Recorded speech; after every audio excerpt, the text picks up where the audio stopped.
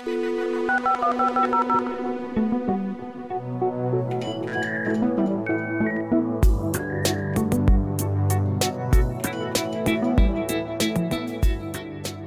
to On the Metal, Tales from the Hardware Software Interface. I'm Bryan Cantrill. With me, as always, is Jess Frazelle. Hey, Jess. Hey, Bryan. Joining us in the garage is our boss, Steve Tuck. Hey, Steve. Glad to be here.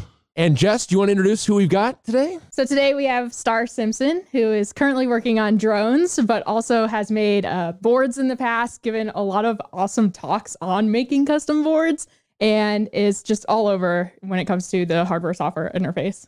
Star, welcome to the podcast. It is great to have you here. Thank you so much. Glad to be here. So, Star, I've got a bit of a confession. I feel this happened many times when you would have some incredibly interesting tweet. And I would tell Jess, like, when are we getting Star on the podcast? So I know that we've been looking for you to join us for a long time. We're very, very happy that you could accommodate it and with your schedule. So welcome. Oh my goodness. Thank you. I was so flattered when you invited me. So you described yourself as having a checkered past. You've been all over the map. So where should we take it from? You want to start from the beginning? How did you get into this stuff? Oh goodness. I mean, well, I would say that I got started in hardware. You know, I don't know if this is a classic story or like a precocious story. Like, I don't know. I was like 14, I think. Actually, maybe let me back up. I remember the first time someone told me about programming. Let's start there. Yeah. I was, I think 7, 8, or 9, something like that at my first school. And we would carpool. It was me and like 2 other kids. And one of the carpool parents was the school secretary. So she would come with us to school because she worked there also. And she knew that I was super stoked on computers, but my school was trying to be at the cutting edge. So they only bought Apple computers, which was like a huge expenditure, but like they were really trying to do the best for us kids. Unfortunately, in the 90s, Apple computers were like behind glass. You know, you could bang on the glass. You couldn't really get into them. So I would tinker with it and, you know, see what I could do. But, you know, I remember on the drive to school one morning, this woman, she said to me, she's like, you know, I could tell you really like computers. Like, I bet you'd like programming. And I was like, what's programming? And she's like, well, you know, those programs you use. I'm like, yeah, I know the programs. I know like Super Munchers. It's the best. You know? She's like, programming is where you make the programs. And it was just like galaxy brain. Like, oh my God, wow. Someone makes the software. And after that, I remember, so this is actually how I got into hardware. I remember trying everything to understand how to do the programming because I wanted to make the programs. And I eventually ended up, I think, you know, forgive me, like pirating Borland, MetroWorks, C++ Code Warrior. Nice. For the Mac. Now, was that your next step from the carpool? I mean, that's a big step. Actually, yes. Wow, that's a precocious There child. was no one around me to guide me. A C++ compiler is my I next didn't step. know where to begin. Yeah, that's great. That's what the internet told me to do because the internet at the time was like, if you can't write like a shell interpreter, then like, are you even a programmer? And I was like, I don't know, I'm 9. So it seemed like that, you know, that's everything pointed me in that direction. I needed to get the thing to do the thing. I got the thing, and unfortunately, you know, due to my ineptitude at pirating or whatever, like it just didn't come with the standard IO library. Okay. And so, like, it came with a Hello World code example that wouldn't compile. Right, because you didn't have streams, right? IO streams. It was missing IO streams. Right? Yeah, okay. Exactly. And so, you know, I was just like, oh, wow, this is like way harder than I thought it would be. I don't know what to do. And so that's kind of how I like kind of ended up bouncing off of coding initially, and instead just like keeping this like burning fire under the surface of like, I want to learn more about the computers. I don't know what to do. The C++ thing is like inscrutable and kind of a nightmare. And so then like a few years later, right, you can imagine I was still keeping my eye out. Like, I don't know how to do this. I really want to do it. I found a book on like kind of like building your own circuits. And I was like, there it is. And I took that book and I went to Radio Shack. Like somehow this was more accessible, right? RIP Radio Shack, right? RIP Radio Shack. We paid an enormous sum of money to me at the time, being a preteen with no cash of my own. I was like, I can't believe my mom's spending this much money to buy a bunch of circuit components from Radio Shack. And I spent like the entire summer just building every circuit example in the book. Oh my gosh. And so it was like my failure to get the code example to compile sent me directly into circuit design. Yeah, I don't know what to think about C++ coming out of this, because my going in thought is that you were abused as a child by C++, but now that C++ actually drove you to hardware, I mean, look, that's great. So then getting excited about hardware, obviously, over that summer, making like, I assume, were you making like burglar alarms and the what I'm trying to that think kind of thing. Yeah, right. And the funny thing is, it gave me this strong impression that like initially that like code was completely inscrutable, but like hardware you could always get to the bottom of the problem. Right. Hardware is easy. Actually, and it would allow you to probably completely understand what was in front of you, because clearly you were even at a young age someone who really wanted to understand things. I really wanted to understand things. Yeah. At their root. Yeah, the book, I think it was like 21 transistor slowly worked you up to, I remember the final thing was like mind-blowingly cool to me, which was like a circuit that had memory. Like you could unplug it and like plug back in, and like the LED, the 4 LED state would be the same. Nice. You actually had persistence. It had persistence, and it had like, I think I put 2 copper wires on the board. So like it had like a touch input to like increment the LED count and stuff. That is great. So at that point, you obviously felt a very deep resonance. And did you have an idea of what you wanted to go do at that point? I had a vague but strongly directional idea. Yeah. I didn't know exactly what, because again, I was like still roughly as informed as like the kid who was like, okay, the programming, I don't know where to begin, right? Like I'm just reading everything I can. Yeah, I got into, I was really lucky to be able to get into things like robotics or like building potato cannons with my best friend in the summer, like various stuff, of varying levels of sophistication or lack thereof. And it all really drove me to like, I knew I wanted to make stuff for people that was going to be useful, right? I think that was like the shape of my hope. Right. That's that engineer's calling, right? To actually build something that people would actually use. So what next? Did you head off to school? I did. I went to MIT. I found out there were many levels of nerd. So that was pretty cool also. Right, because you kind of go in thinking like, I am the nerdiest person I know. Then you get to like the true I nerddom. That. I was actually quite intimidated before things even began. I was just like, I know there are people out there that like know about these things, and I want to know those people, and I want to go like explore. And how did you get over that intimidation? Because I think that's something that everybody kind of feels, where it's like, wow, everyone is so much better. I've certainly felt that. I think most technologists have felt that at one point in time in their career or another. I think that there's a way of looking at things where you can either take a comparative and competitive view of the world, or you can take a collaborative view of the world, and maybe you could take both, but I don't know about that one, right? It's like, I think that at some point you just say like, okay, everyone who's like wildly curious ends up knowing a whole lot about something. Right. And, this should be celebrated is my approach. Yeah, I just want to understand this. Now, in Jess, you can obviously, Jess engages what I would call competitive curiosity. You're very good at like. So, yeah, well, it depends because like. No, it's cool, Jess. It's cool. It really depends. The competitiveness, I think, comes into play if like I feel attacked. And other situations. Yeah, okay. Jess is a very competitive, very collaborative person. I mean, don't get me wrong. I really love competitive atmospheres. I was like a really fierce high school athlete also. I was a swimmer. Oh, wow. Like there's totally a place for competitive spirit too, but I think that insofar as it makes you feel intimidated, I think that like it's okay to accept that like being really into something doesn't necessarily mean anyone else also being really into that thing is like harming you or taking away from you. Totally. Right. I think that's it, right? That's the like, and I think that certainly Jess, that's what you're great at. It's like, hey, I've discovered something great.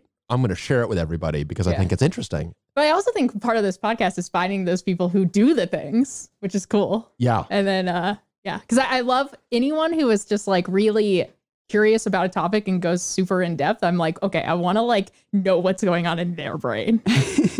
So speaking of topics in depth, so you have done a bunch with drones, and I am really curious about how that started and when, because you were really kind of on the forefront. Oh my gosh. Yeah, it's a good question. I think, I don't know what exactly hit me, but I'd probably mark 2009 as me having developed an obsession with autonomous aircraft. Right. And started to think about it a lot then. So, I usually give people a few minutes head start to run before we bring this topic up because. Oh, nice. I'm excited. That's great. I don't want that. Yeah, exactly.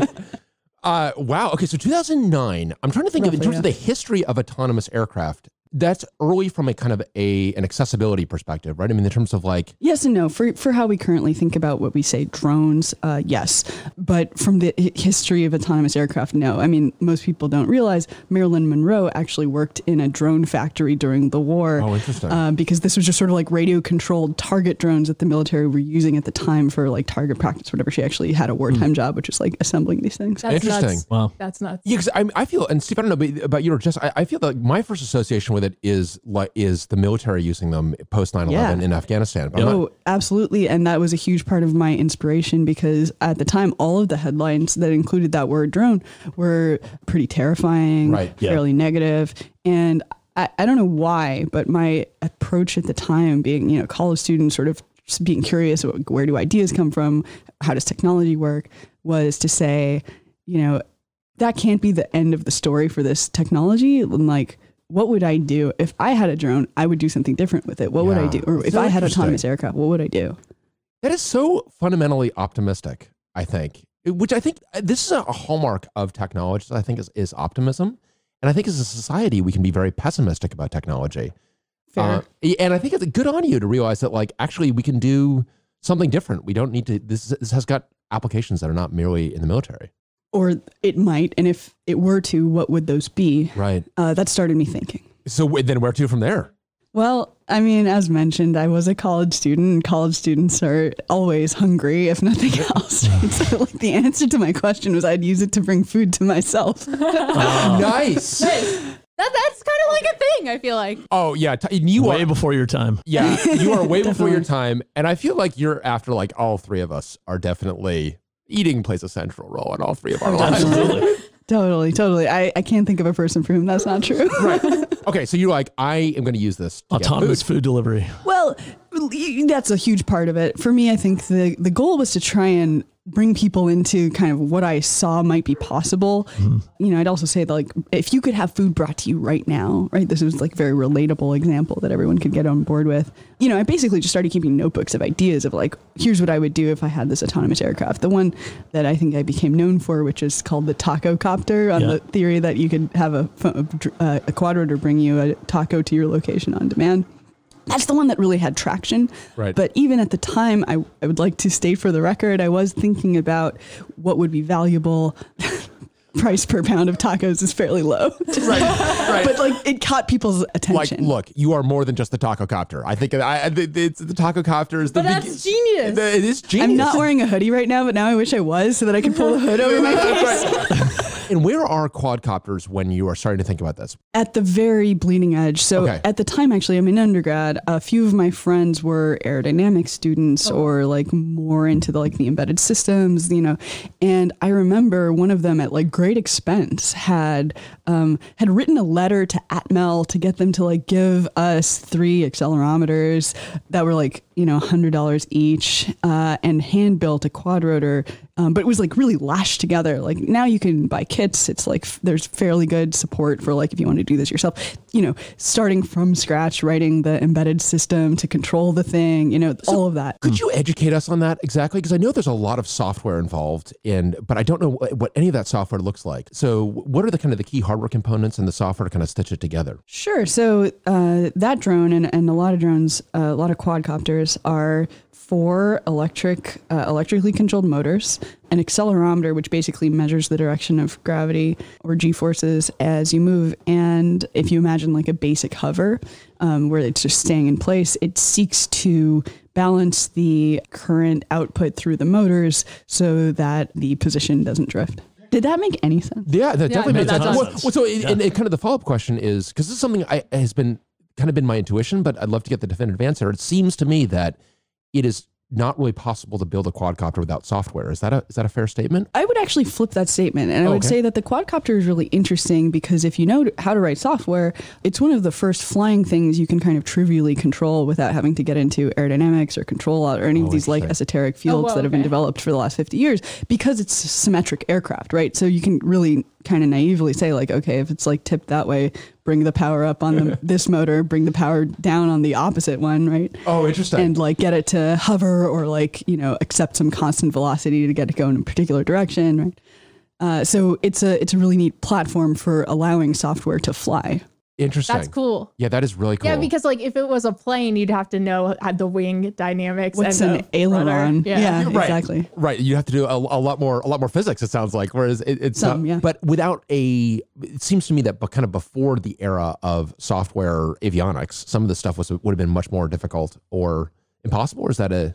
Yeah, I mean, the quadcopter configuration, I think, would be pretty difficult for human pilot. Well, I mean, there have been very few experiments, but there was one at the Piasecki PA-79 or 97, I can't remember, which was 4, I think, Huey helicopters in a like airframe with like a blimp. And like it rattled itself like, and you have 4 pilots trying to like human beings on board trying to like coordinate with each other to like keep it balanced. It's like, that's nuts. It seems much better when it's just software. Yeah. See, this is where I'm like fundamentally a coward. I like you first in that thing. I'm not getting in that thing. That sounds cool. See, this is the same. Spoiler alert, that was not a good aircraft to get. Yeah, exactly. That didn't end well. Jess has wanted to rent a scissor lift for the office to drive around the office. Had to talk her down multiple times. Yeah, why are we bringing this up? You already said that I couldn't. Just saying you're courageous. I just know that this urge is bubbling underneath the surface. Yeah, I know. Well, I'll try anything once, basically. Except a scissor lift. Yeah, right. Well, because I'm not allowed. But this is basically beyond the control of humans to reasonably fly, I would assume. Humans can't react. I assume? Maybe not. I'm not going to say it's impossible. Right. But I think there are certain controls tasks people are better suited for and certain controls tasks that software would be better. Or software in the loop, if nothing else. So were you in that era? So you're building the tacocopter. So how did that go? You're talking to your folks. It's kind of a funny story. I mean, the tacocopter is one that sometimes I still get a little bit of negative feedback for because there's a lot involved. Let me put it this way. So as I do, I got really interested in this world to the point of complete obsession. And this is like, I'm fresh off the back of my teenage Star Wars obsession. So I didn't know how to not talk about something that I was obsessed with. And it got to the point that like, I got invited to like a party, I think I was in San Francisco for some reason. And I just wouldn't stop talking about like drones and how they were going to be a super important part of the future at this party until like the host was like, yeah, so everyone's good. No one wants to hear any more about drones. But why not? I would be like, okay, listen, this is a messed up party. Yeah, I agree. Like any other party, I'd be like, okay, that I want to talk to that person. People are reporting to the host to like take the drone talk down. Escalating to the host. So this is actually an important part of the story. So then the host of the party gave me, he kind of had taken me aside. And he was like, so like, just a thought, like, why don't you like make a website, for your concept? And I was like, oh, brilliant. That's a great idea. So I made a website for the tacocopter, and that was all that happened. Basically, it was like a text-only website. I really thought that the idea to make a website was brilliant for a specific reason, which is like, a college student, I didn't have a ton of cash, but I had to pay for the domain, and I knew the domain was going to expire every year, and I was really worried that I was going to like forget about the idea of using autonomous aircraft to like do stuff, and I didn't want to lose it. And so I figured if every year the domain renewal would like be a nudge of like, is this an idea whose time has arrived yet? Which is why I made the website. Okay. And it's really crucial to establish that this was not some thing to like try and get the world's attention or anything, which is what ended up happening. So the website pretty much just sat there. Nothing happened. There was nothing on it. And then like a year-ish later, I want to say like 2010, maybe 2011, something like that, I was like, I should spruce up that old like tacocopter website, just kind of like beautify it. And here's the fun backstory. So probably like 10-20 of my friends, something like that, like a very close group of people had seen or heard of this website.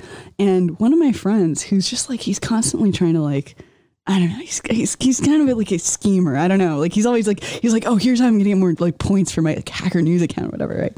So it turns out, and I learned all of this in retrospect. He had made a new Hacker News account and he wanted it to get a lot of like karma points or, whatever. And a catering company, like a YC funded catering company launched, and they were like, hey, like super like serious launch announcement. Like, oh, we're like delivering lunch now for companies. And this guy, he goes on there and this like smart comment. He's just like, oh yeah, that's cool, but whatever. It's like too bad the tacocopter isn't delivering yet.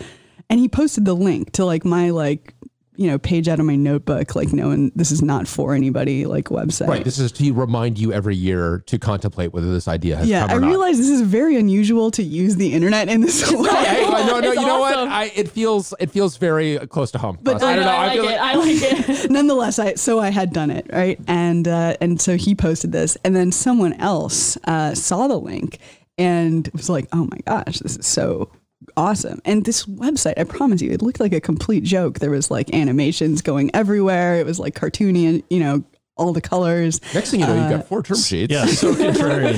Well, yeah, there was even a little banner in the bottom because I also had bought Lobster Copter. That was like, because I was in Boston at the time. And so I was like, oh, that's good. I was like, Lobster Copter is like tacos of the East.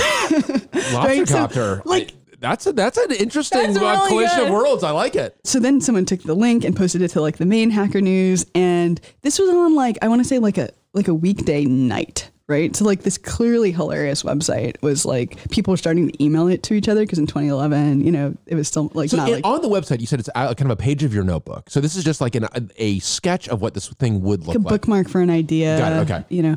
That's how I was treating it. Right. So people started to email each other this link, and it turned out like my best friends from high school had professionally gone into like super high volume, high traffic website hosting, and I was like, oh my gosh, I don't know what's happening. I didn't know where the traffic was coming from at the time. I actually just knew it had picked up an interest because I was in a weird time zone, and the sign up form was tied directly to my email, and it was also my birthday, and I got 10,000 emails. Like someone's messing with me, like something's happening. So I don't know you what. had a sign up on there to say, yeah. did the whole. Like if you're interested. Yeah. Right. And 10,000 people were interested. 10,000 people. And so I said to him, I was like, oh my gosh, I don't know what's happening, but like this is getting a lot of traffic. And he said, and this was like a huge critical part of it. He's like, I think this idea is really important. I really like this idea. Do you mind if I stand something up with like varnish or whatever? Like it's more likely to stand up to all the traffic you seem to be about to get. And I was like, yeah, sure, go for it, whatever. And he basically put a like super simple, like bootstrappy website up, which like for better or for worse had all of the look of like basically a startup. Legit. Right now it looks legit. Yeah. So instead of my like total cartoon sketch Right. nightmare, it looked like a standard bootstrap website. Right. And the other thing that happened is because I was in the weird time zone and he was just like, flying through this at like, the nighttime. The next morning when everyone checked their emails because their friend had like sent them this like joke link, they saw this like super serious thing and, maybe like PR marketing professional could have predicted that like how this is going to go, but I had no idea. So then the Taco Copter was like a big news story and I ended up on the Colbert Report. Oh my gosh. Whoa. That's nuts. That is amazing. I really didn't expect it. I was traveling myself. It was all completely unexpected. Several YC funded companies for food delivery folded because they knew they couldn't compete. Started actually then. Yeah, right. Exactly. That's crazy. So wait, it's all Hacker News is like a patient zero. Patient zero. Yeah, my friend and his like throwaway account. Wow. So how did you, you must have been like, look, this was like a bit of a, not quite a joke, but this was some early ideation. Yeah. And this is why I like point out that like, I think I'd also registered a bunch of others. Like I'd registered DocuCopter on the theory that you'd want to quickly like schlep around legal documents or things with actual value. Because people for years since, I also had Hemocopter on the like medical. Ooh, Hemocopter. Ooh, that's good. God, you just went on a bender for the. I was buying up domains. Yeah, nice. Dot Copter should be a TLD. DocuCopter. That's I don't know true. if we're ready for that. Yeah. So that's how that all went. Right. And I think there's a part of me that still feels like I need to defend, like it wasn't really intended as a joke. It's something I really strongly believed in. Right. That but it was early. It wasn't quite intended for the world. Right. It was early ideation. But that's that really happened. cool. Well, but I also feel, and I'm sure you got this, that people can be, and it's very annoying when people are so critical of early ideation, where it's like, well, why haven't you built this thing yet? It's like, because it's an early idea. Well, we'd messed around with like, a friend of mine has like, he, was super into building drones. So we hung grocery bags full of tacos and like flew them around and. So this is further along. This is more than just a page in the notebook then. You'd actually built the thing. Like we had experimented with it and explored it. But I think that there were a lot of things technologically in terms of like public acceptance of the idea, regulation, like more so than now. There were no rules governing whether you could do this or not. It just seemed like, and I was actually weirdly like very conservative about that whole thing, because I'm like, I think there's a quote I gave at the time and I'm proud of it. I think it was like 22 or 23. I was like, it's not unreasonable to regulate this because there are some risks. Oh, well, now you just capsized another YC company. Oh goodness. Like we looked into it. It's not that we hadn't, but then at the same time, people were like, well, how much is really there? And, I didn't have like incorporated anything, I was like working on some other thing. So it ended up kind of exploding and then collapsing because people are like, I think it was actually Wired ran like a hit piece at the end of like a week of like, what is happening? Like media coverage. And then Wired was like, it's a hoax. And I was like, how dare they? I was like, why would you what? Who are all you people? And why are you in my yard? Right. This wasn't even supposed to be here. Yeah. I wasn't supposed to come to work today. Didn't invite any of you. Is that where it ended up? Is it with the Wired hit piece? Was that the coda for the taco copter? Roughly speaking, yeah, because I still wasn't I was still working on some other project. But I think that is like, as you mentioned, about when a bunch of kind of current drone companies launched. It was a few months after that, a bunch of bigger tech corporations announced their quadcopter based initiatives. Well, they need a taco copter response, clearly. I mean, I guess that they have the host of a party to thank. It's also predictable now. That's great. So what were you building at the time? What did that inspire? Oh, gosh. I was working on something completely unrelated that in retrospect was like never going to be a really easy business to start. But I had done some work in college on a project in my own free time to make like electronic components on the idea that I could like make electricity like more legible or like easier to understand. So anyway, That's cool. It was one of a couple of things I ended up going off to try and start and was working on at the time. That's great. And so, what was after that? What came next? Roughly nothing relevant for a little while. I was, just doing electrical engineering stuff and getting more into sort of like my job, like understanding manufacturing better for like a couple of years. I think I was like doing electronic circuit design and then like working on getting some other things shipped later at another company. And all of it was like, I still thought the tacocopter or like autonomous aircraft potential was pretty exciting, but the regulatory environment was just too like weird and unsettled that I didn't want to like take my career in that direction at the time. Interesting. And then so what changed? Well, we have drone regulations now. So like really honestly, like is your podcast like a regulations podcast? No, but we are nerds and we will go deep on also like anything. When did the regulations pass and why? Like what made people like woke? I remember very clearly there was a congressional mandate to write drone regulations that was supposed to pass, I think, in September of 2015. Date came and went. Something came out of it for a while. There was an exemption called Section 333, which is where you could be like, I'm a very serious oil and gas company, and we'd like to use this cutting edge technology to like inspect our such and such. And you'd get these one-off approvals. A lot of people went into like data collection, which is AKA taking photos with drones just for the purpose of like getting the exemption for like, whatever the early like photographing real estate companies. Then after that, we got the rule that we have now, which is the US FAA's Part 107, which actually created a provision that allows you to fly commercially and collect money for your work, which, before that was just a kind of a gray area. And I think that was 2017. So like it's all that's coming together. So what does that allow you to do? If you've got a drone, what can you do with it? And what kind of businesses can you build on autonomous aircraft? Yeah, you can fly no higher than 400 feet above the ground. Okay. Or sorry, not above the ground, above the surface, which, includes above like the top of the structure. Right. Okay. Oh, okay. You can fly within visual line of sight and you are allowed to get paid for your work. You may not fly over people who haven't given consent.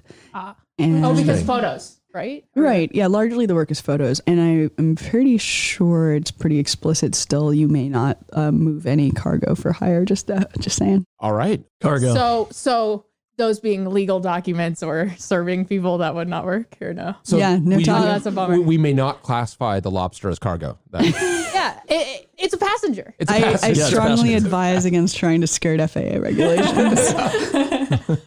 And so were you working with regulatory bodies to try to figure out what the right way to regulate this was? Or was it, I guess there were other folks in the industry that were trying to figure all this out? Yeah, and it's an ongoing conversation. You know, I think it's interesting that even as a young person, you were accepting the need for regulation. What's it like as a technologist to have to go deal with regulation? I think this is a very interesting question. You know, I originally, because I got into like the circuits thing, I think it was very clear to me that, you know, best practices are a thing to know about. And I just felt like, you know, early on when I was young, that there ought to be something that I didn't know how it worked yet.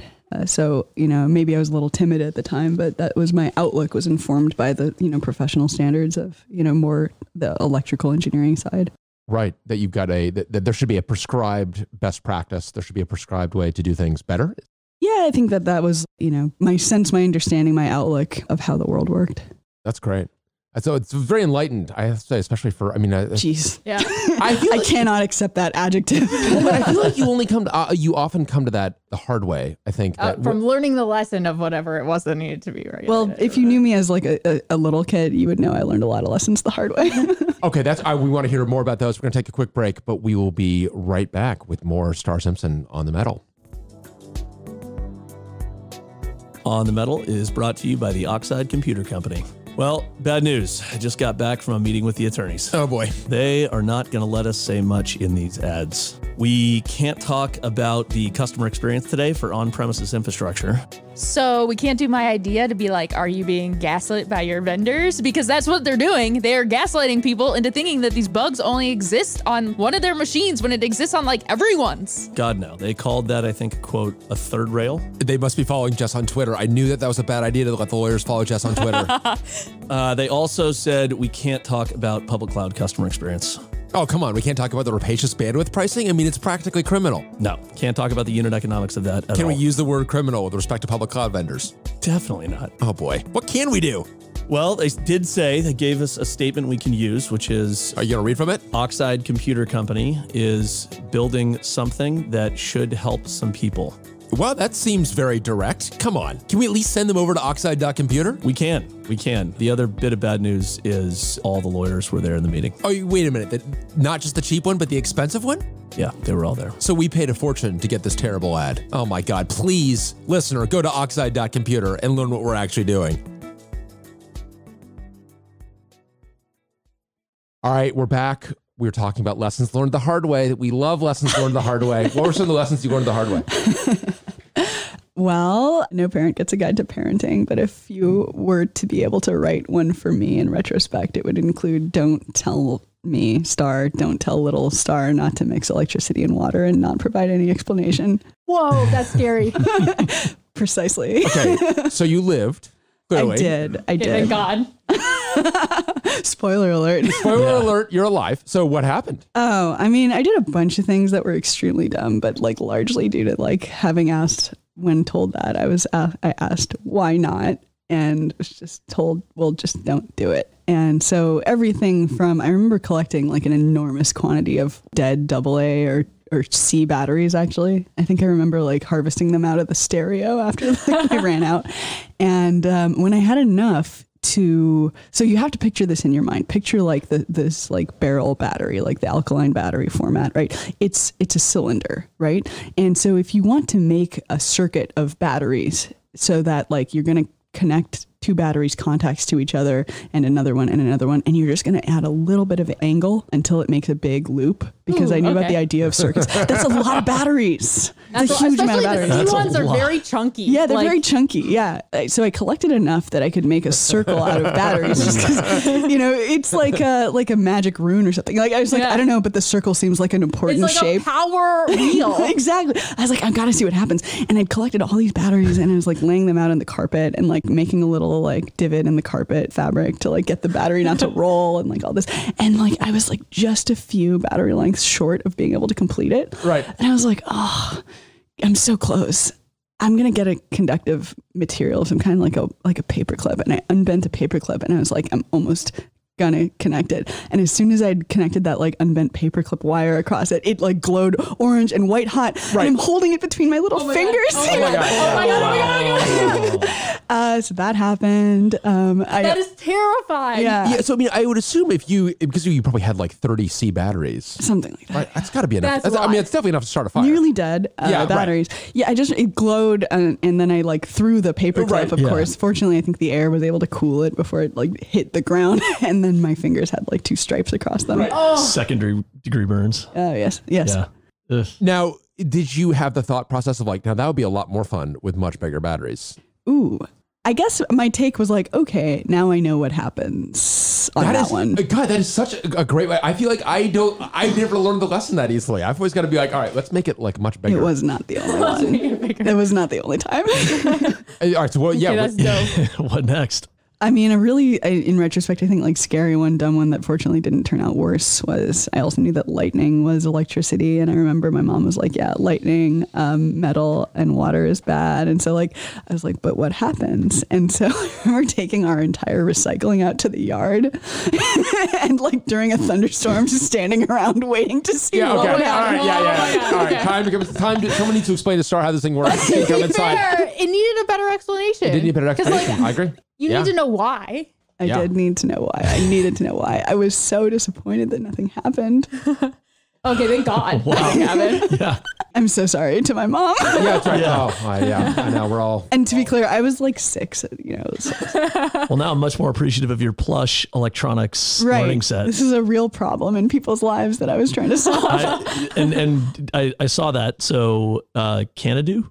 That's the name of the company we made to be a kit for learning about electronics. Yeah, it looked really interesting. Thank you. And certainly with kids that are under the age of 6, I'm much more predisposed to trying to get those in their hands versus all the batteries starting to disappear in the house. Yeah, I had a bunch of theories about why it would be good to make like large, directly representational objects that could like let you tinker. I was also definitely scratching a very like fresh itch of my own. Of, Yeah, like, right. That's well, great. I'm glad that didn't turn out worse. Right. But what's the right way to do this? How old are your kids? 2, 3, and 5. Oh my goodness.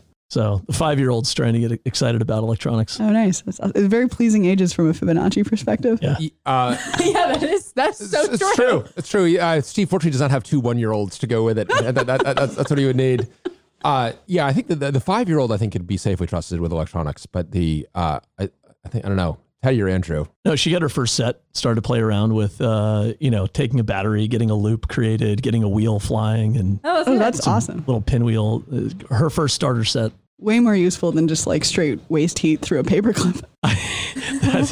Yeah, I might have connected a circuit with a paperclip myself back in the day. Saw the same white hot reaction. Yep. I recall as playing with the paperclip. It's around the outlet that gets the attention of the that's what parents. I did. Yeah, exactly. That's the one that just make sure they're in the same hand. So you don't have it in 2 hands. Yeah. That's the keep one hand in your pocket. That's my father's fun Yeah, of I'm saying. really jealous of kids who can look up what happens when you mix electricity with various things on YouTube now. It's like, if any kids are listening to this, it's a whole other world.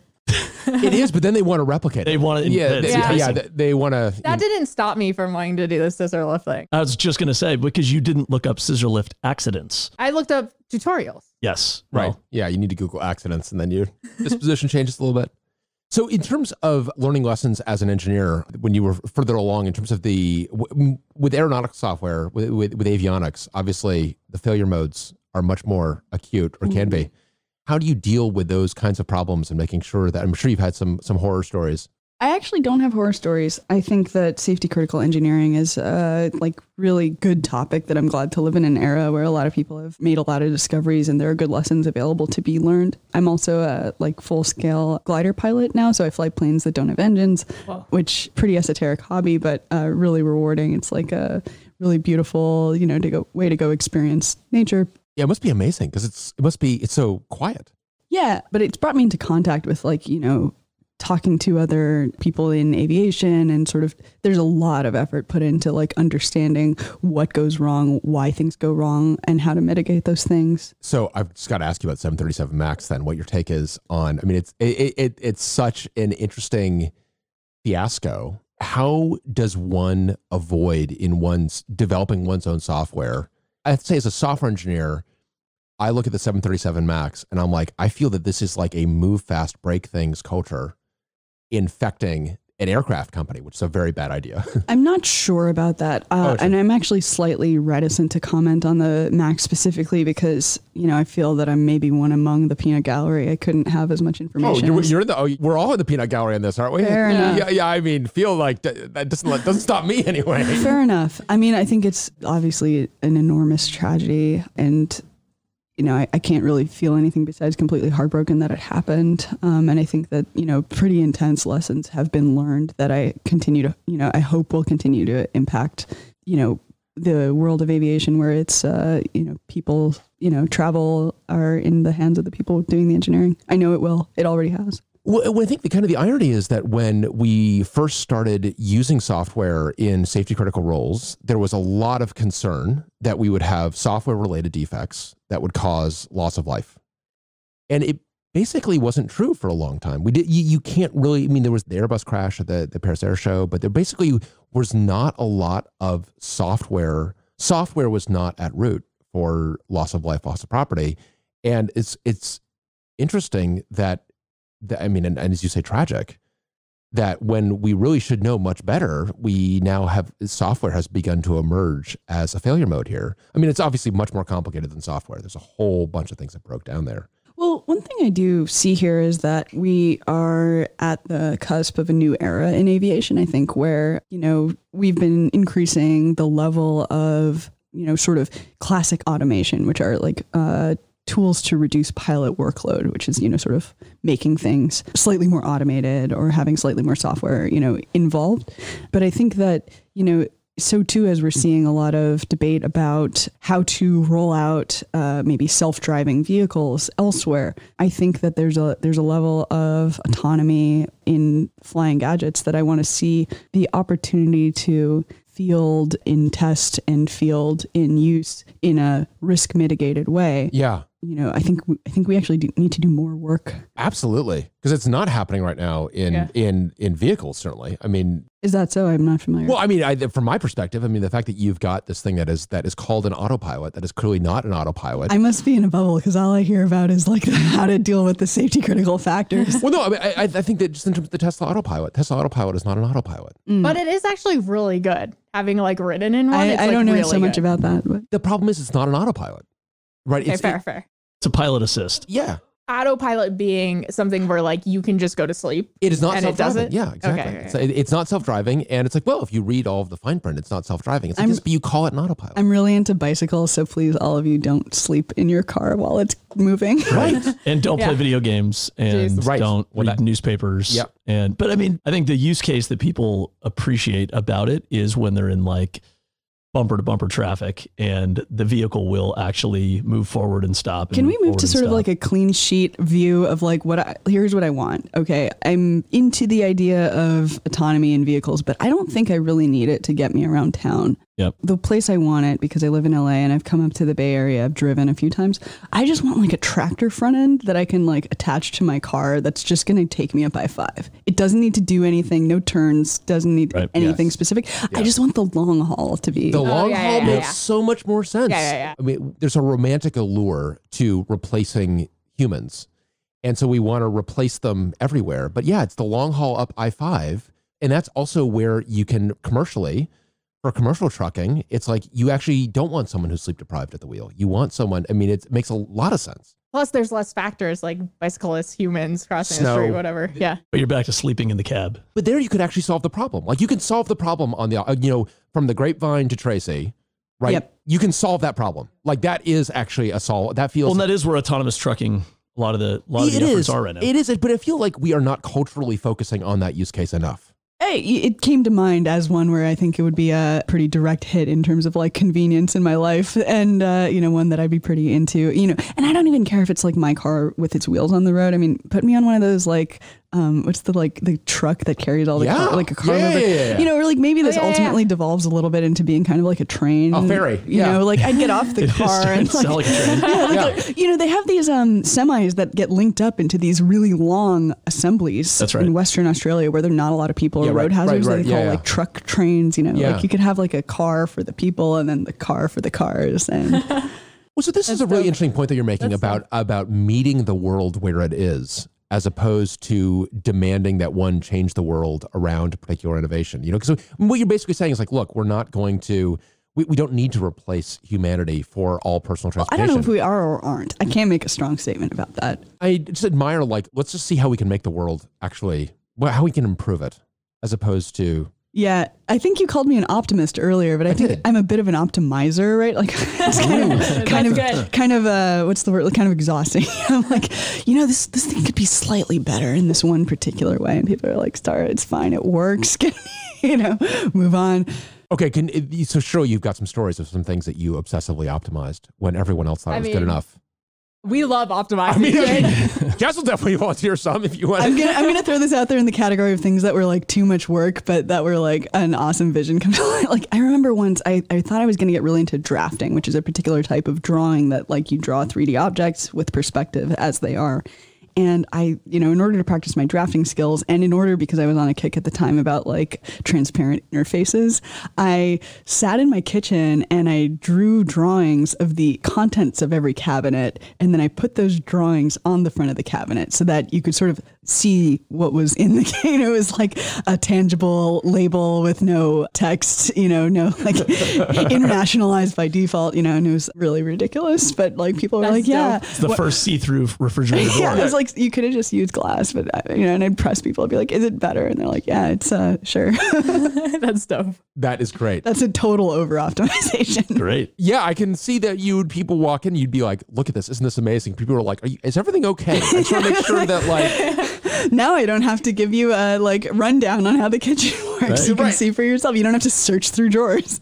That is great. Well, and I think taking a fresh approach is so important for so many of these problems. Yeah, I think I maybe have learned to tone down or focus my targets a little better. I feel like toning down should not happen. I agree. Yeah, I think that you got to turn it up. You can't grow to say like it's fine, it's okay, like the kitchen's fine, like go work on something. Someone who has like meticulously labeled every single cable that I own. Cables are really worth labeling. Yeah. I totally agree. I mean, it's worth going above and beyond. I'm just saying, like having the impulse and tying it to looking for something where you're going to get like a good reward for the effort is like that's my new thing. Yeah, I think that you should actually cultivate that kind of obsessiveness. Can be, I think, especially as one gets older, you temper that with wisdom. But that obsessiveness is great. That's such an emotional power. Can I learn a lesson about obsessiveness here? Are there like positive, you know, targets that other people here have trained their obsession on?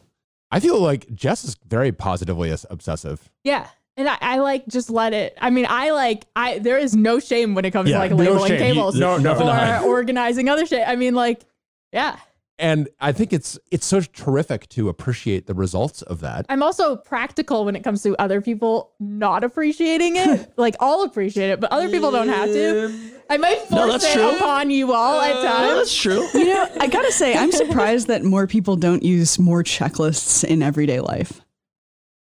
You guys are all just stunned right now. No, I was just reflecting on, I use checklists for checklists, which is not very useful. Wait, how does that work? To the end result of getting through the checklist of the checklist. For checklist. But like, did we do the X checklist? Yeah, kind of just need to like execute on the first checklist. Huh. I don't know how people survive without checklists, actually. Yeah, no, I'm a big checklist person. It's nice because it feels like you need that positive reward that you're making progress. Yeah. Especially when you're working on a hard problem.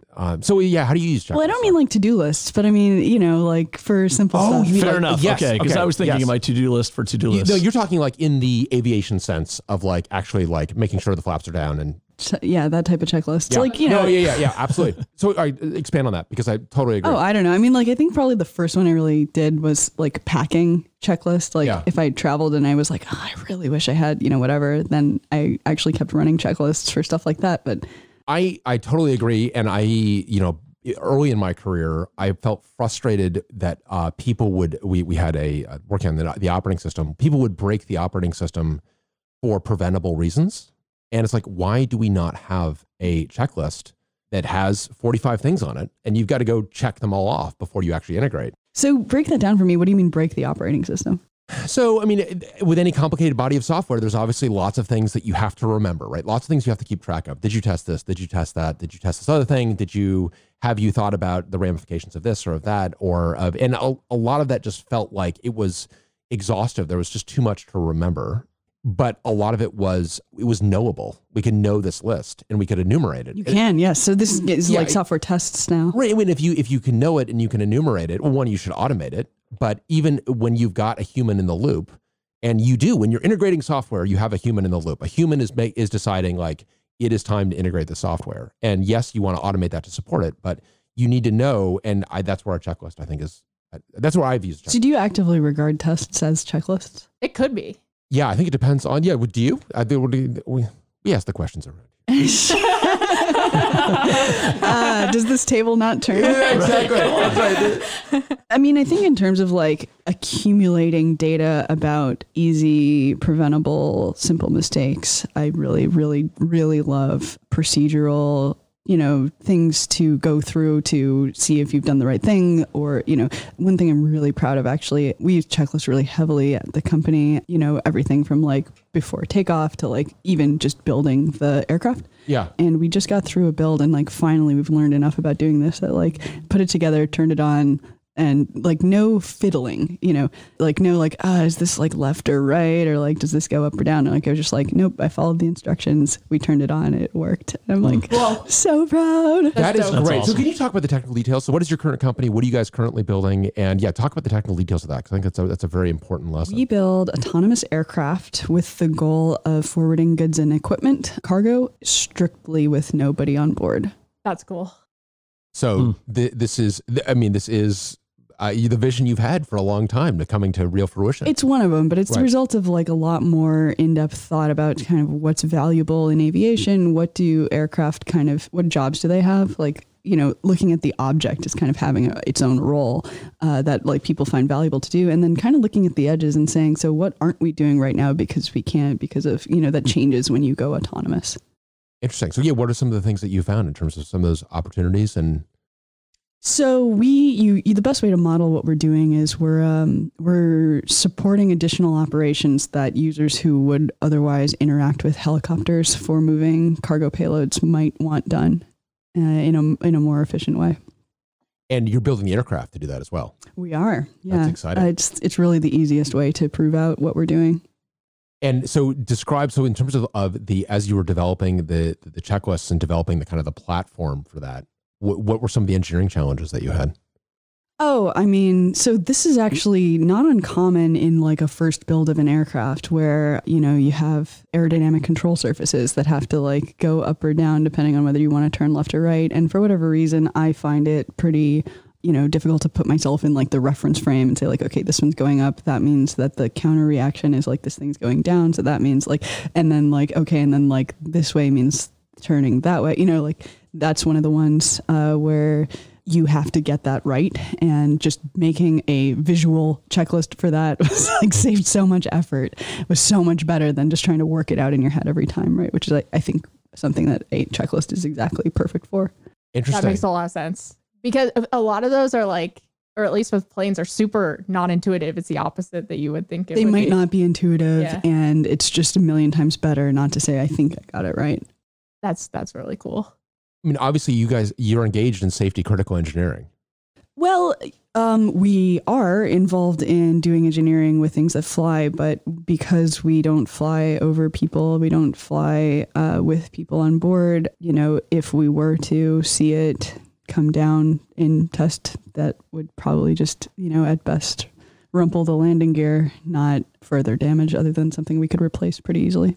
Oh, that's cool. But just your disposition, though, is so strongly towards building safe things that I mean, I just contrast you. Why not? I mean, like I'm sitting here, writing a bash script or whatever. It's like the level of discipline is. I don't want a test to go badly for dumb reasons. Right. Of course. Basically. So how do you prevent that? How do you have a culture that prevents that, a system that prevents that? I mean, I think that the phrase that I really love is to make haste slowly. This was a quote from like a Roman military leader. It was like, you want to go as quickly as you can without being hasty, I think, ultimately.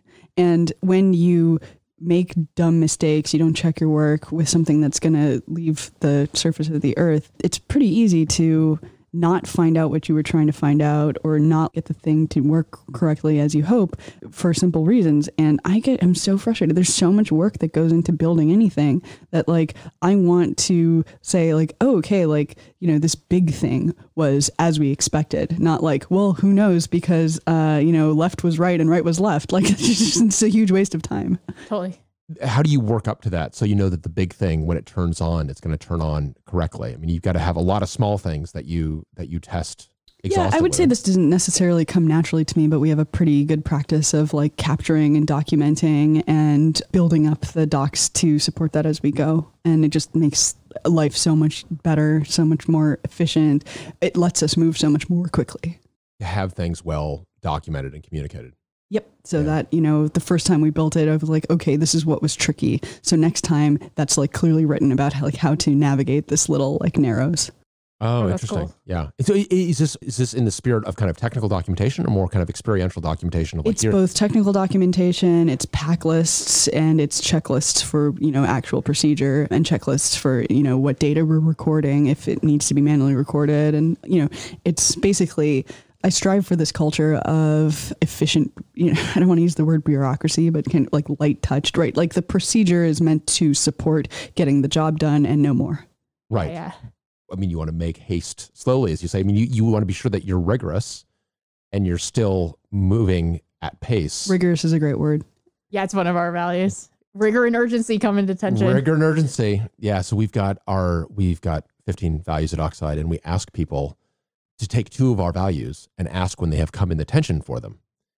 And the most common is rigor and urgency. Rigor is one of our values. It's very And engineering. urgency is another one of our Absolutely. values. And that's I think rigor and urgency, and the tension between rigor and urgency, that's a tension that we see a lot in engineering. I mean, and how do you navigate that tension, right? Because you've got to be, I think in our belief, your belief obviously, is that rigor has to win out. Yeah, you don't want to miss steps. I mean, and I think it's hard to do otherwise now that we have this practice. Right.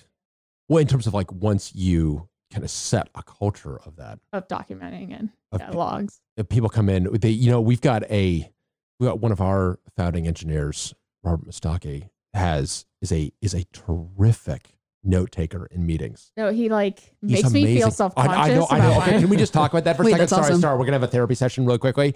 I mean, I get total like meeting imposter syndrome. The bar's been set high. Bar's been set super high, but it's where in every meeting you take these notes that are then send them out to everyone. And boy, it's amazing though to have that and to have that culture get set and that expectation get set. I super appreciate that. I have the world of respect for like people who note take at that level. We make it work, but like, you know, when you don't have people who are necessarily like process naturals, how do you do it? Yeah. So how do you do it? Or how do you make it lightweight? And one thing we do that I think has been really good for us, you know, capturing and remembering, like the hardest thing to do for us is like you go out and we actually field test with a real prototype, and you know, you can say like, well, I think what I saw was this, right? Like, I think this is the thing we need to adjust for next time. And you leave the field, you go to the office and you're like, okay, so like, here's what I saw and that might shift as you go from the in situ moment to like later trying to remember like what the other guy said, like looked like it needed to be adjusted. So we do post-flight debrief where like we kind of just do a huddle and talk through, you know, what did you see? How did it go? How did it feel? You know, what do you think we need to improve for next time, if anything? And I'm really fastidious because it's high leverage and easy for me to do is like we get that transcribed and captured. That is, At the time. I was just going to ask. So you have a huddle where people are speaking, reviewing, but it's all oral. And optionally all oral and optionally even interrogating, sort of like, Right, okay, exactly. so like tell me, did this, like, did it seem like war or something? Right, okay. Yeah. And then, so it's a conversational. It's conversational, it's verbal, and It's recorded. That's cool. Yeah, and that's then good. transcribed later. Yeah. And then that makes it possible to refer to or search. And crucially to me, it's still light enough because you're going to talk about what happened afterward, no matter what. So it's a very natural thing for people. Yeah. So we did this, we were raising a lot of money to start a company, and the 3 of us would do this. We would take these oral notes together and Not transcribe them later, although that would be interesting. That would be, bite your tongue. That would be dangerous. But they were incredibly valuable. I mean, let's be real. I work with people. There are on the record notes and off the record notes. And usually it's just a little thing, an extra thing comment. that was really interesting for that is to go back and re-listen to some of that stuff. And you're just like, oh man, I'd forgotten all these details that were really important details. And that was such an interesting experience for us that I have been so tempted to do that from an engineering perspective as well. And we should just do that. That is such a good idea. Really don't do it all the time. We don't do it for everything. But I strive to mitigate the thing where someone's like, I'm really sure that they said that like this part needs to be heavier. And I'm like, no, they said it needs to be lighter. And like this way we don't have to have that debate. We can refer to what was actually said. Go back to the tape. For the critical moments. And then I think also not having it be audio is actually a big deal because you can sort of like scroll or search or, those. Yeah, having it transcribed. That's a really good idea. Especially postmortems. Postmortems and also just like when you've got, there's so many of these design discussions where the other thing that I find that I hate myself for doing and have tried to actively undo in myself, but when going back and re-listening to some of this stuff, I will have an observation that I want to make, but someone else is speaking. And someone else will say something, and then I will make the observation that I wanted to make. And the reality is my brain was not processing both of those at the same time, which is a long way of saying like, I wasn't listening. You know what I mean? It's like, I was not talking, but there was a point that was made. You were waiting to talk. I was waiting to talk. Yeah. And there's a point that was made that was a valuable point, and I will re-listen to it. And I know that I've missed the point, and you realize how much, even when you think you're being attentive, the level of attentiveness, you actually have to re-listen. I have to re-listen to the same thing 3 or 4 times. Well, maybe this way you could read instead of, re-listening. Yeah, totally. Yeah, exactly. It's a different channel. And I'd say like 9 times out of 10, we don't end up like really deeply reviewing again, right? But it's like, it's there. How much audio is it?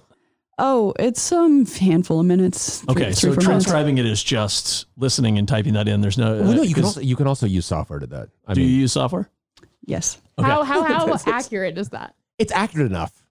Okay, because I see some weird things on YouTube. No. I mean, but for the purposes of what you're talking about, where it's just like, I think we need to adjust, this control surface or what have you. Like, I would even argue that it's crucial that we use transcription to get it done, because otherwise it's not high leverage, right? Otherwise it's 1 second per second reliving, right? Like no one has time for that. Yeah. Yeah, no, that's super true. The other thing I would say is that for a company that touches a build process that we own in-house, right? So for one thing, there's organizational learning there. And for two, I think capturing SOPs, I can't believe that this is me as an adult, like this is what I talk about, but capturing the SOPs is critical for scaling.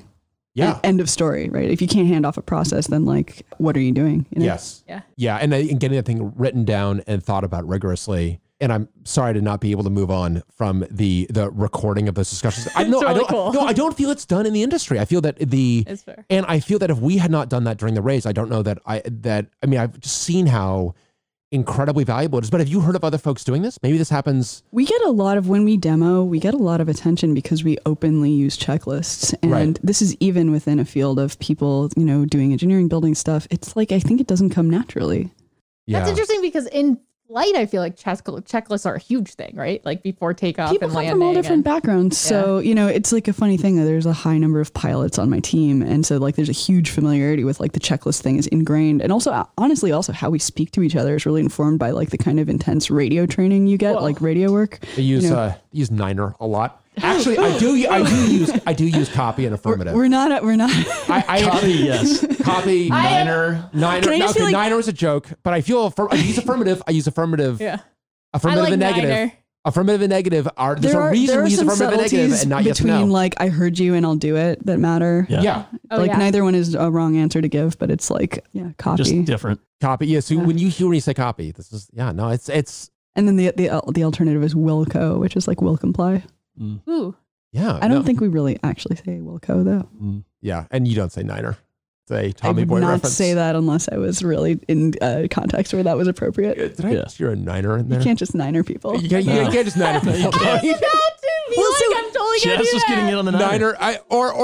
Then also do you Bravo Charlie Delta people? Radios are bad, right? So like in general, you can't really you can't believe they're not these like nice podcast microphones you guys have. They're like radios don't really record what you're saying or don't really transmit necessarily that well. The culture doesn't depend on the hardware being awesome, right? So it's not just Niner, which is like the the end sound is to differentiate it from something else, right? Right. But they also sometimes it's a tree instead of 3 Oh yeah, Oh, interesting. because the sound gets lost.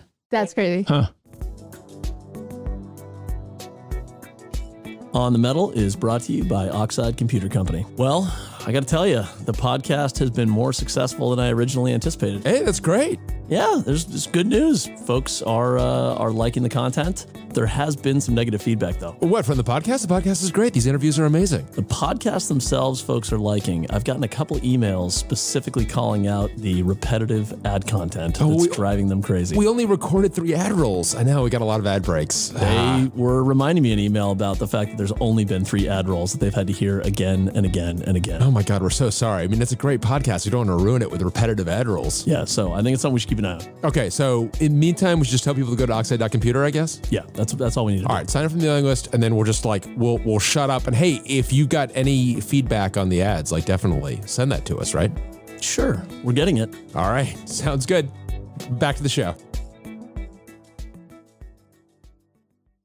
I'm an avid Channel 9 listener from... Oh my gosh. All right, I know. It's so Hard great. eyes.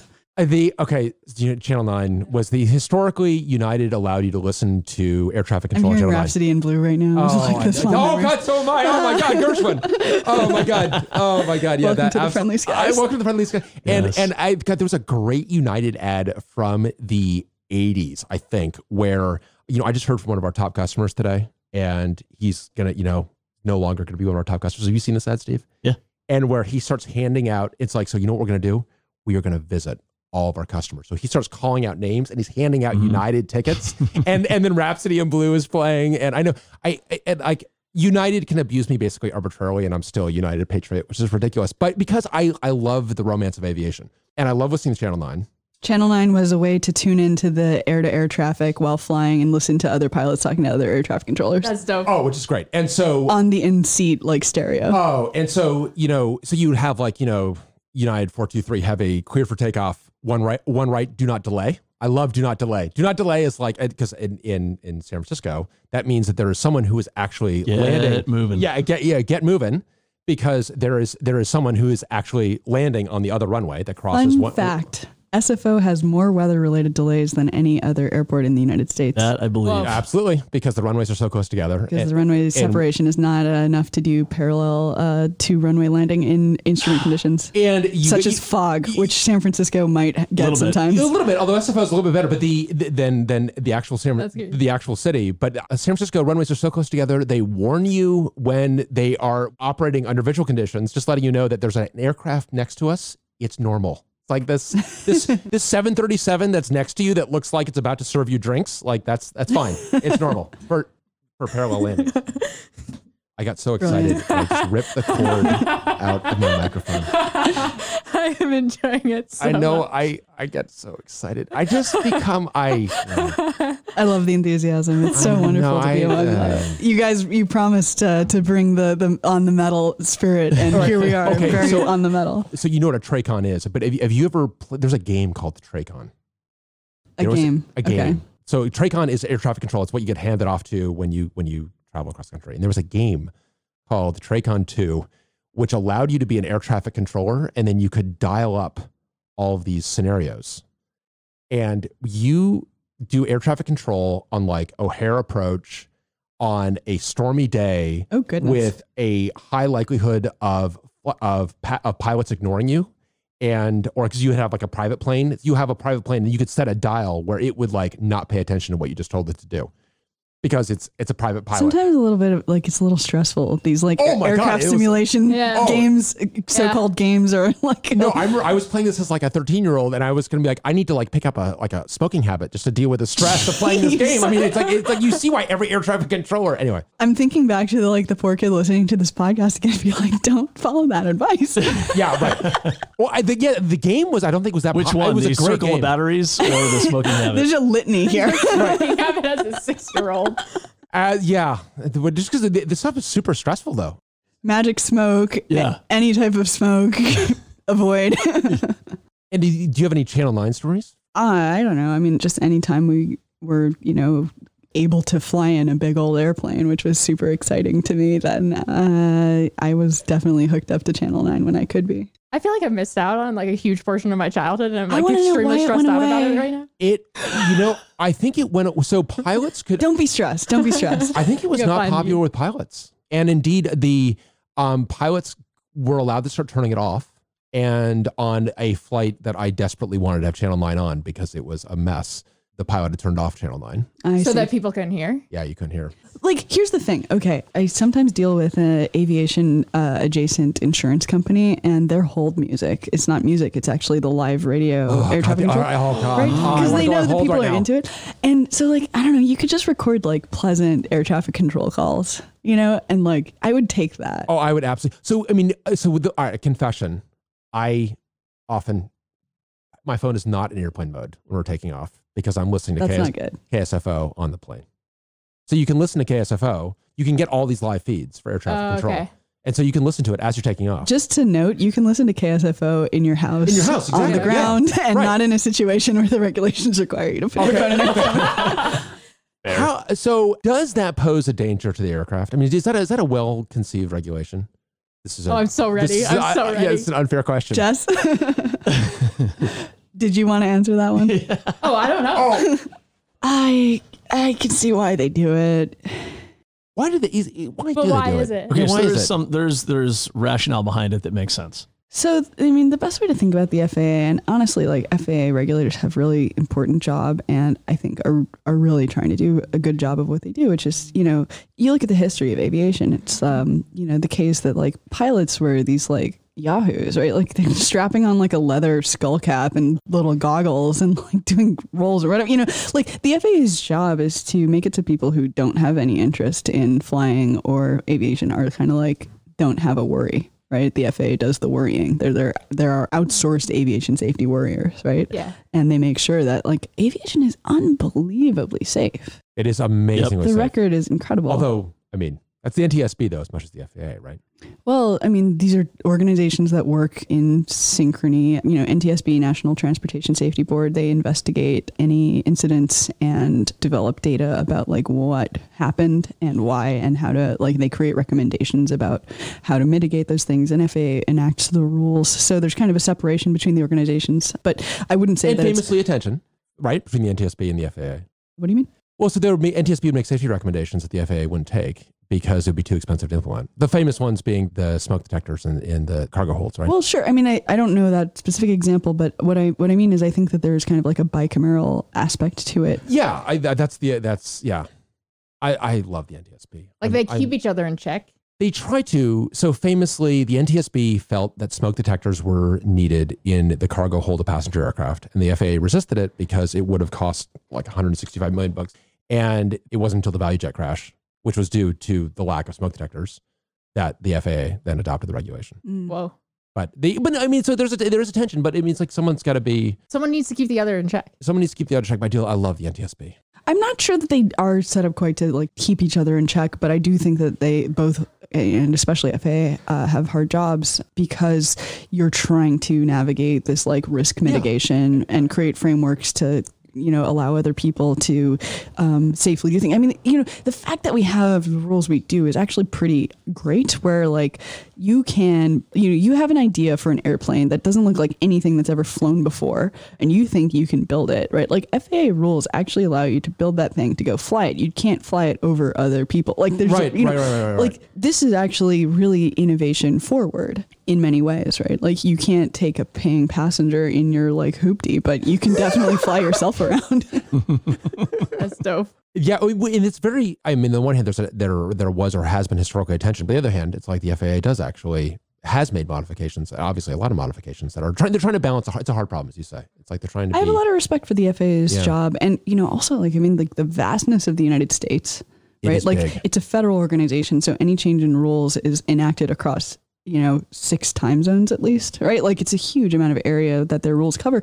And then also when you look at how strong the aerodynamic aviation base is in the United States, that like, it's kind of like import rules in California end up affecting product across the country because so much is imported through Californian ports, right? So if you make like an emissions standard for a car, because so many of those cars are going to pass through California, basically every automaker then just makes cars that comply with California rules. So, so you end up having this like huge leverage. It's like you're doing national rulemaking. So too, FAA rules really govern like global standards. So, it's a really serious responsibility. Well, and I think it's interesting you phrase it as innovation forward, which is really that's how we would like to have all regulators be. Yeah, and like my personal piece on this is like, I think that I'd like to see a lot more regulation built so that we can do more innovating, if that makes sense, right? Like I want a checklist that will allow me to have a place I can go and fly this experiment and do these tasks with my autonomous aircraft. And I think that the right thing to do for that is actually to like write more standards. And it does move slowly. There's a reason for that. The entrepreneur in me, of course, does get frustrated that like I can't do certain things. So, all I can say is like, and that is with the caveat that like I have an enormous amount of respect for what the work involves. But this is an extremely important point, I think, that well-structured regulation fosters innovation. Can.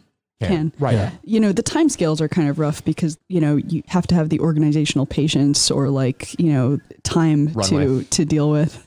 Yeah. Those changes coming slowly. Like, as I mentioned, I've been sort of watching the waves on this for, 2009, what's like 11 years later, right? I was like, yeah, some things have changed. There have been some positive developments, but you want to foster innovation. You want to not have these like leather cap wearing yahoos run amok, but you also like, I think you do get into trouble when you're favoring organizations through the use of timescales.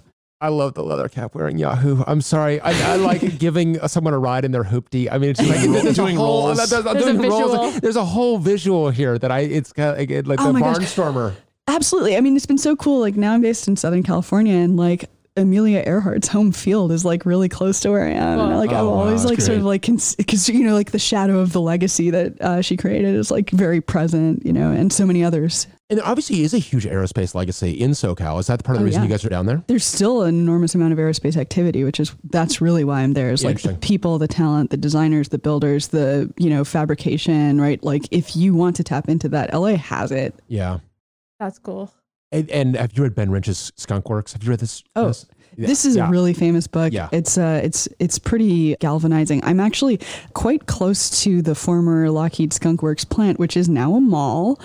But they kept a tribute to the Lockheed plant with like the mall has a like a Jamba Juice or something. There's like a Jamba Juice. Oh, like there's like a Target. There's it's like a whole parking. But they have cutouts of the Lockheed like cutting edge planes, like Constellation, the Blackbird, that are kind of like up on the sign. So there's that. On the signs. Okay, I need to read that. Okay, so you've got it. Kelly Johnson was Johnson. Yeah. He ran the Lockheed Skunk Works, which are like churned out these amazing, never seen before, like performant aircraft.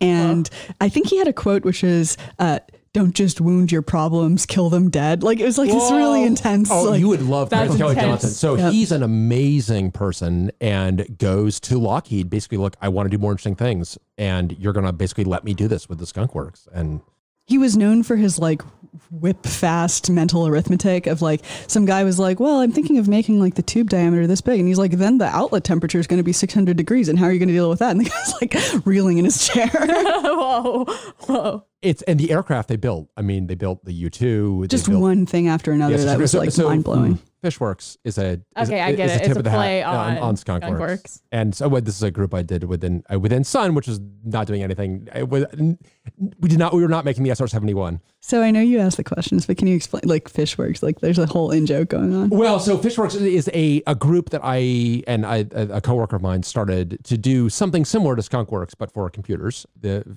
Fish was fully integrated software and hardware, and the Works was a tip of the hat. I thought the Fish was like, that's a hip new shell now, isn't it? I do not use that shell. I mean, we're going to get into a whole thing right now.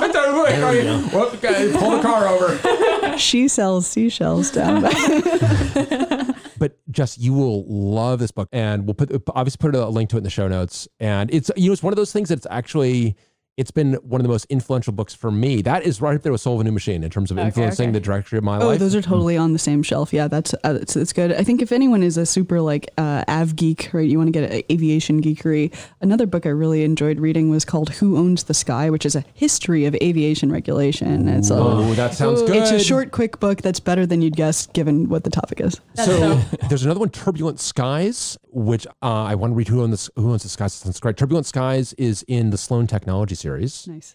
But the whole era of deregulation is kind of amazing.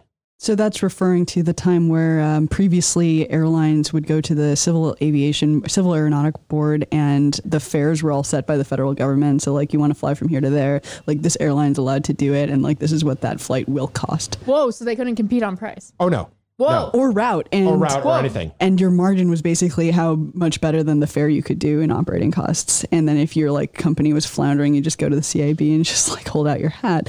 And deregulation was opening up routes and fares to, this is where we got Southwest and Discount Airlines and everything came from there. And People's Express. And Express. We got all sorts of bonkers airlines. There was an explosion of airlines. And amazing, incredible, fantastic book on this topic. It's called Hard Landing. Ooh, okay, that's good. And it talks about kind of like the downfall of Pan Am that came as a result. Right, absolutely. Oh shit, Pan Am. That Pan was a Am. huge deal. And I remember being with my grandfather in the Pan Am Clipper Club in SFO, now the United Club. Yeah, he was a huge Pan Am flyer. Actually, funny, in I think 1955, my mother grew up in Saudi Arabia. He was a petroleum engineer. They offered him a lifetime membership to the Clipper Club. That's really special. For $500. Wow, which is a lot of money. Which is a lot of money. But my grandfather had this belief that like lifetime membership, always buy it. And it definitely, that's really cool. Yeah, exactly. It was definitely. Another book I really liked was Sky Gods, which is specifically about Pan Am. About Pan Am. Cool. Okay, I'm gonna have to read most of this. That's really good. I would rank Sky Gods as like, it was interesting, but you have to really be into it. Hard Landing and Skunk Works, top of my list. Okay. All right, so as long as we're talking about deregulation, I got a deregulation picture book for you. Deregulation Knockouts, Volume 1. There is no Volume 2, which is on each, it's like a book of photos of defunct airlines. What? Which Coffee table book. For it is so delightful. Conversation starter. Yes. I mean, this is like, so you've got all these crazy airlines that They're went out of probably business. just waiting for more to go defunct for Volume 2.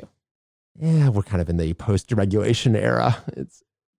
I got to take a look at this book. Oh, no, they're great. No, I think the history of aviation is really fascinating. And like, there's deregulation. There's also, you look at like the history of different aircraft configurations or like good ideas that for whatever reason, there's a very obscure one called the convertiplane that like, I've spent more time than I should admit, like being interested by, which is like an aircraft that can convert from flying like an airplane to flying like a helicopter. So, sorry, it's flying like a gyrocopter, but technically, but the Osprey did the same thing, right? And famously was a very expensive project that took forever to get right. Great book about the Osprey. This is called The Dream Machine. And there's another book called The Dream Machine, which is about JCR Licklider, and this is not that book. Yeah, because I was like, I know a Dream Machine. Okay, not that. Yeah, so there's a Dream Machine about the Osprey. There's two good books with the same title, and it really talks about just like the amount of commitment of belief the engineers who built the tilt rotors and Vertol planes had going into that program. Oh, that's cool. Because that program and how much was very expensive. What people went through, and I mean also the loss of life that that particular aircraft incurred. Right. On its way to becoming something we have. Yeah, it's something we have. It's unclear to me how permanently successful that is versus like, I mean, it versus kind of. I love talking about the future. Who could say? That's right. There you go. What is permanently successful? I mean, like in the long run, right? Like I already hate every myself computer is sand. Yeah, no, you're right. You're right. You know what? Actually, I find gutting though is the fact that the A380 is being taken out of service. Isn't that depressing? Is it? Is it? You're not an A380 fan. I don't know if I should weigh in. Like new stuff is coming. I don't dislike the A380 particularly. The A380 just made a bad bet. They bet on hub and spoke and huge planes and huge planes that didn't have extended any longer range. I mean, I don't know. I take this like kind of one step back view about other people's technological developments because like things rise and fall, and I think it's super interesting. Yeah. You know what? It's like the creative destruction of like, you know, this is an interesting idea and it joins many other really interesting ideas in the history of aviation. And now it's in the pantheon of history. The thing that's impressive is they built it, they shipped it, like it exists. It is impressive. It flew. It flew. And if you're my mother's a long haul traveler and loves that aircraft, is very upset. A380. The A380. Yeah. Because they can hold like the reason I don't want to weigh in though is like, you know, there are people who put these hats on. I'm sure you see them in computing all over of like, I'm on like Team Airbus versus I don't Team know what you're Boeing. talking about. No, there's no tribalism in computing. What did Jess say about shells? I don't think she has strong feelings. Yeah, exactly. Well, I have strong feelings for sure. Yeah. I'm like super pro true. aircraft. That's like Yeah. That's great. In terms of like Pro moving forward. Why are we so prone to tribalism in technology? Because you experience the pain of using something else, I think. I mean, personally, that is where it comes from for me. Interesting. The problem for me is like, I want to be with people who share my values. And I feel like these things divide into like values divides, at least in computing. I think it's not wrong to have strong values. Right. It's just too bad that we end up, you know. God, well, you know, the thing that I really like to stay away from is that it's so much easier to tear down a technology, and like the number of, you know, huge airliners that most people have built is much smaller than the number of people who might have opinions about them, you know, and it's just like, totally. You know, we live in this incredible age, you know, there's like so much, I mean, like I get amazed by little things, right? Like right in front of me on the table right now, there are 3 like bottles, right? I've got my like water bottle that I always have with me. There's like a water bottle like from a store, and then there's Jess wants a Diet Coke. Shame me right now. So just go ahead and do it. There's a can of soda. Go ahead, say it. Go on, Jess. Brian is 90% Diet Coke. Okay. All right, there we go. And like all of these vessels are amazing. You could go like I think I had like a little. So forgive me for people who follow my Twitter and like read this for some reason and still remember. But like I was just recently tweeting about like how incredible it is to have like fluid vessels that you can like turn upside down and trust they're not going to leak, and that the liquid inside is still good. And like, you know, the pioneers of aviation, they didn't have like a sports bottle with them in the plane. They were just sweating, you know, and like thirsty, you know, and like maybe this is a small thing, but like these little things we take for granted are so amazing, much less the big things that we have. And like, it's just such a, like, I don't know. I think the world is getting better, and it's also an incredible place right now. That is so true. That's so true. That is so true. And I think my sickening optimist No, appreciating that any of this works. Well, and also, I mean, you're among your people, because we just started a computer company, which people think is like outrageous and hard, but it's like, it's actually easier to do hardware now than it ever has been. And yet I've got a stronger aversion to it than ever, when we shouldn't. It's like these things, I totally share. So tell me this, because I'm curious about this topic. People are surprised that anyone deals with hardware. Yes. Yeah. That's also why we have the podcast, is also to remind people that like this stuff exists. Hardware exists. It's necessary. Yeah. It's crazy because I think that just like the upper stacks of software got so like people heavy. Like there's so many developers and stuff like that like people tend to forget that like there is this underlying component. I don't know. And we're in the Silicon Valley. Yeah. I think the thing that I'm most surprised by is that, you know, we've had for a long time this management class of people who knew extremely well how to take a budget and convert it like into cutting edge, never been seen before hardware, like on a certain timeline, you know, and without like massive expenditure. That's like a skill you can gain over time. Yes. Yeah. Yep. Yeah. You can solve hard problems. And that, you know, it's something we understand reasonably well. Yeah. Like, I think that the thing that amazes me is, and I think that it's been said elsewhere, we don't understand necessarily that well, is the conversion of capital into software, you know. Well, and I think it requires a great leap into the unknown. There's uncertainty, and failures are going to happen, and that's very hard for people to wrap their minds around. Understandably, you know, you want, as Jess was fond of saying when we were raising money, it's like people want a done deal. They do. But like hardware seems so much more a done deal to me. Like this is the thing where I'm just sort of like, it's like a physical object versus software. But I don't know. I think it's just the fact that so many people these days just like deal in SaaS. It's like software as a service, and then they don't really like there isn't. Which is the thing is, and I think it is part of the reason we did the podcast is to communicate to folks that actually this is more accessible than ever. That, you know, you've been involved in the open hardware movement. We think that the hardware is easier to make than ever. people can get going on a smaller amount of money than ever. I mean, the 8-year-old you can learn about an FPGA. Yeah, actually, that is really, really neat, really cool. I mean, the resources that are available are incredible, and like the growth in them is incredible. I mean, and I'd say the tools are interesting because they have improved and got more accessible. It's also a world where like change comes over time, you know, like electronic design tools. I think it's so adjacent to like software and programming tools, which just like kind of grow explosively. But then like, I think because maybe programmers are really used to like, you know, renewing your own tools. Cause if you don't like how something works, you make your own version of it that like works the way you want it to. And maybe like I have a theory, like electrical engineers are so adjacent that like there's a belief that like this world should be able to also make its own tools. But when it comes to software, like, I don't know, I feel like a lot of electrical engineering design tools are honestly a bit neglected. Oh, they are. Oh, they definitely are. I mean, it's the last bastion of Tickle. I mean, Tickle's great. That was a good deep reference. I had to look blankly at you before it all returned to my mind. You're right, exactly. I'm TK. Yeah, exactly. T Kinter. Right, there you go. Yeah. Yikes. But I remember teaching a workshop on how to like learn to use an electronic design tool in 2007, and like the UI hasn't changed for that tool to this day. Like I could just give the same spiel and it would.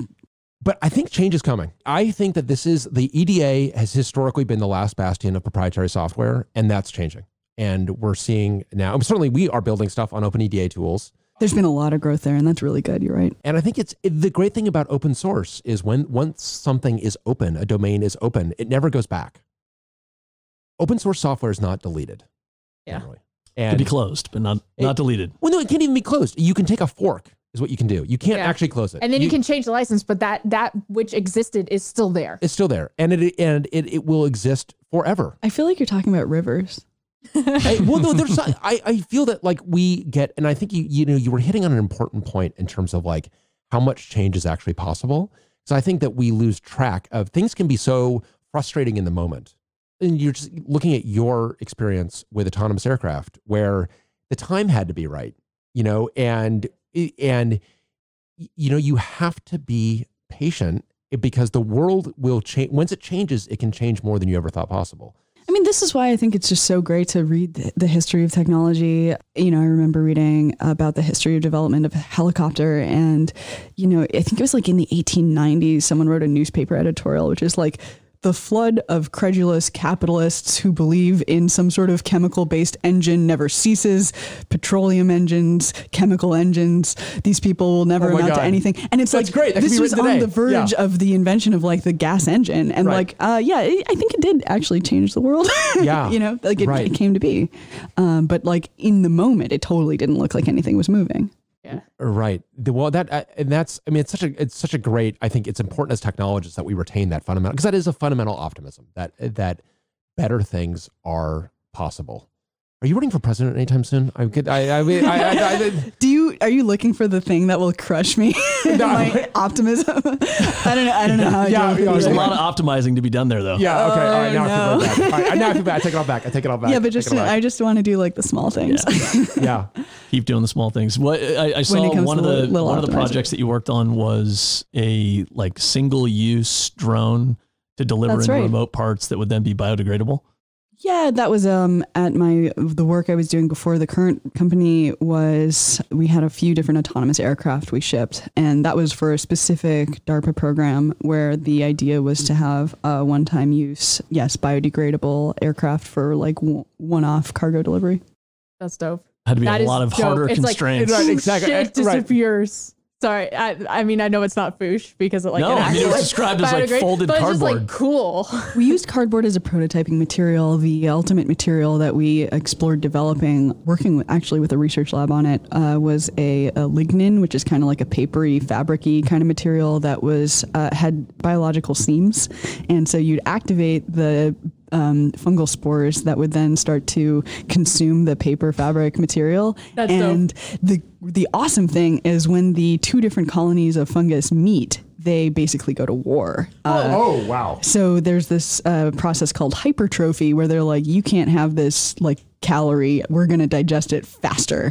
And so then the, paper lignin would just like extremely go to tatters. Oh, yeah. That's great. But like there's like a slow growth period, and then the colonies meet, and then it goes very quickly after that. That's cool. I mean, this is hard enough as it is to actually have a vehicle that will take a payload somewhere, and then doing it with all different materials that have to disappear in a certain time frame. I can't even imagine. Yeah, I'd say like DARPA work, the idea is you kind of do some research. It's not where I like to live, which is like it's a little higher up in the, speculative. Like I like to actually ship things, but we did achieve the mission as described in terms of like exploring what was possible and producing a report about like something that they have a grading scale for like how real technology is, technology readiness levels, TRL levels, great Wikipedia page. And the idea was to get it to TRL 3, which was what we accomplished. At the same time, on the same team, we were working on simultaneously working on a tethered autonomous helicopter, and so we were making autonomous aircraft left and right. Oh my god, that's dope. So much fun. Projects go on and on. Thanks for the opportunity to talk about them. Yeah. This has been great. It has been so much fun having you, and love your disposition is so inspiring, I think. I'll take my optimism elsewhere. Yeah, it's great. It's great. And I think that just the optimism and yet the responsibility about how you engineer in a way that is rigorous and yet forward-looking. It's just very inspiring. So thank you very much for joining us today. Thank you all. Thank you. Thanks.